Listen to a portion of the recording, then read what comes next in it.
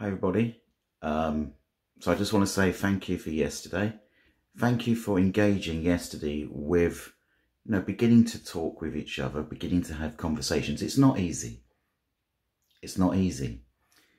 It's not easy when you're an entrepreneur with an idea that you need to start letting it out, talking with others.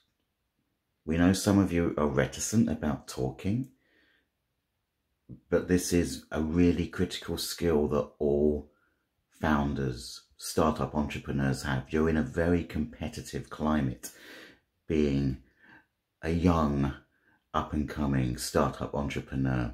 And as a founder, you have to own authentically your proposition. As one of your colleagues said yesterday, it's about having energy. It's about being enthusiastic. It's about being passionate. So the more you start conversing, the more you start communicating, the more you start to share your idea with others, the easier it becomes. Slowly, slowly, step by step. Okay? So this week, remember, focus on thinking about the Sustainable Development Goals. Do the research. Do the research. Find out what's happening. Be inquisitive.